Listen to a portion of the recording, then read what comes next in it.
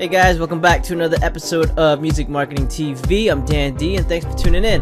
Today we're going to be looking at kick and more kick, and we're going to show you how to mix them properly, how to make sure it fits well in the mix with Blue Cat's audio equipment. Alright, so check it out.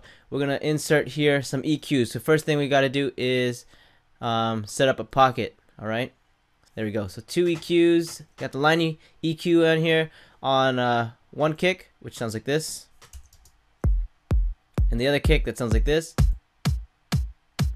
Together they don't really sound that great, so we're gonna make a pocket with this kick right here that I am messing around with right now. Has a lot of low information, you can see it here, so we're going to utilize that. We're just gonna take out everything here. I'll just use the knobs. Bam. I'm gonna lift this up a bit.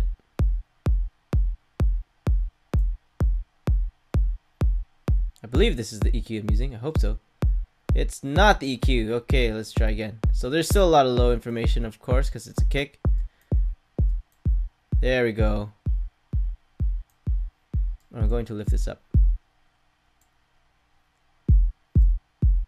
Maybe lift this up a bit too. About 6 decibels.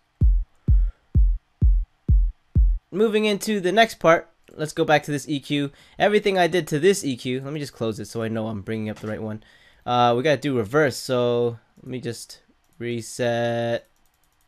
Alright, take away 1, pull down 2. I'll pull down 2 all the way for now, but I'm probably gonna lift that up a bit, and then you know, do something like that.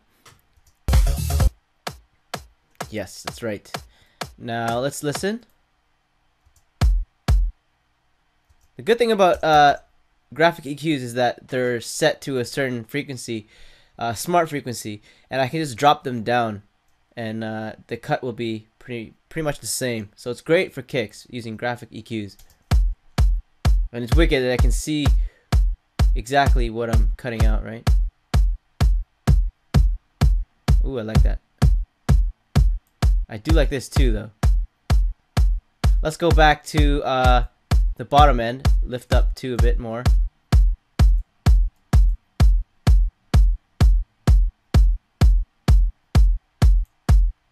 I do like that. I do. Close that. Go to this one. You know what? I will lift this one a bit. It's a different sound. Kind of like knocking on the door. Yes. Alright, so let's listen to them. This is called creating a pocket. What I do to one thing, I do the opposite to the other, right? So this is my higher end kick drum, and I'm just taking in the middle to the higher end information here, taking out all the lows, and then on my bottom end, I'm lifting up the lows, and I'm taking out all of my top information. Alright, this is very important for mixing, okay? Let me show you guys what this sounds like. So this is my bottom end. Sounds alright, you know, hip hop, sounds okay. This is my top end. Doesn't sound too good.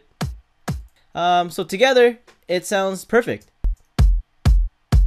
Hey, alright, cool.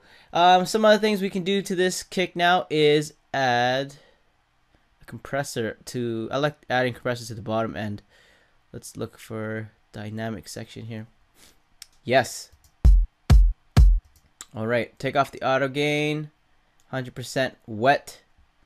My threshold, I'll probably put it around 35, and then do slight bend there with the ratio.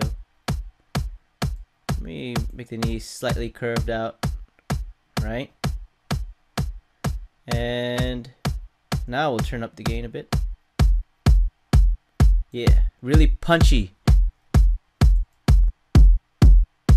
Distortion in Pro Tools. We can also add another one here too, to the top end of my kick drum. Let's do the same thing. Take off the auto gain, make sure 100%. Okay, threshold, same thing. Yeah.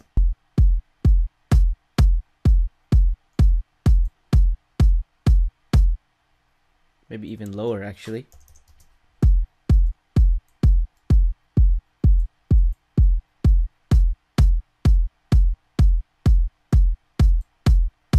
Maybe less threshold. Bring down the gain. Yes. Okay. Now some really cool tricks for kicks. Alright? I'm going to show you one thing here. We're going to bring out the mixer. Alright, so I have the MB7 mixer out. And check this out. This is going to be some cool stuff here. This is for the top end, right? I want to do this for the top end stuff. Alright, so check it out. I'm going to add... Should I add more? No, I'll just change the crossover.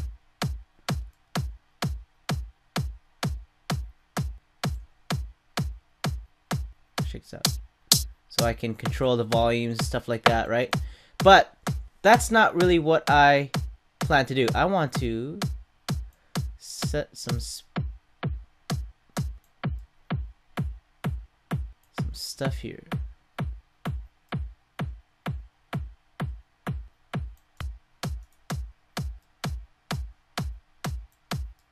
Give me a little bit of ear candy here.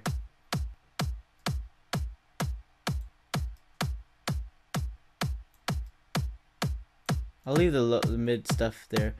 Pan it up a bit like that. Sounds cool.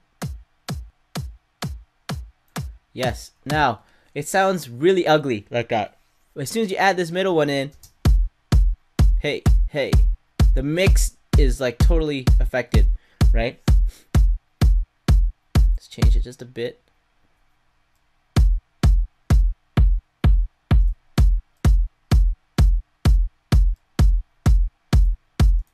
Yes, a little bit of ear candy. And when you play it in the song, oops. Start from the beginning. Hey. Okay. Alright guys, so that's pretty much it. Make sure you guys use the graphic EQ, line EQ5 to do your separation, right? Then you use the compressor, tighten everything up. And then if you want, you can furthermore use the MB7 mixer to give it some ear candy for the kick drum, right? Because if you mess around with the lower end information, you're gonna get some weird phase issues with the kick and maybe some other things, right? So having the MB7 mixer, you can mess around with the top end stuff and then split that instead. I'm Dan D from Music Marketing TV, and I'll catch you guys in the next episode. Peace!